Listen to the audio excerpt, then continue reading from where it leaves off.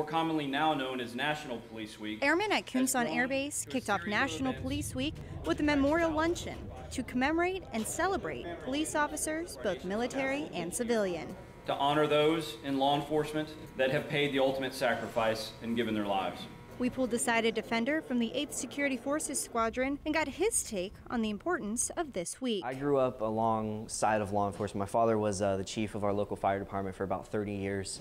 And I grew up just being around that whole first responder side my whole life. And I think National Police Week is made for us to show how grateful we are. Basically just a way for people to thank a thankless job. National Police Week was first established in 1962. And since then, countless airmen have worn the badge and the beret. So fear not, pilot.